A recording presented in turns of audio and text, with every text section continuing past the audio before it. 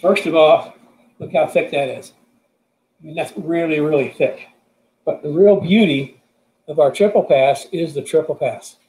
Now you can see, this is the inlet. This is on the passenger side. You can see this little weld down here. Well, that represents the first segment. So water would flow all the way across to here. It would make a U-turn on the side. See this little weld mark here? This is the bottom segment. So it comes all the way across and out the bottom. So 3 passes all the way across, which means you're getting like optimizing water saturation on the coils. Another cool thing is we use a different size cooling fins. They're thinner than others, but because of that, we get 17% more surface area for cooling. So triple pass, triple thick, and 17% more. And what I like about the Fox radiator, you see this old-fashioned radiator cap. I just detest the radiator caps in these new cars.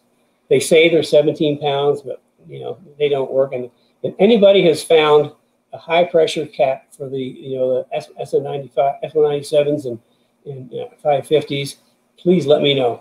I'd love to find them. Because when we run the standard radiator with a standard cap, we'll use at least a 27-pound radiator cap. A lot of the race guys will use like a 32-pound or 34-pound. I can't remember which. Why do I use such a high pressure? Because the more pressure in the cooling system, the higher the boiling point. So because we run like a 27-pound cap, we could easily run at 220, 225, 230 water temperature with no problem, no overheating issues. And I know a lot of race cars, they like to run in that 220, 230 range because they make a lot of power. For track day guys, I really don't like to see it get up that high.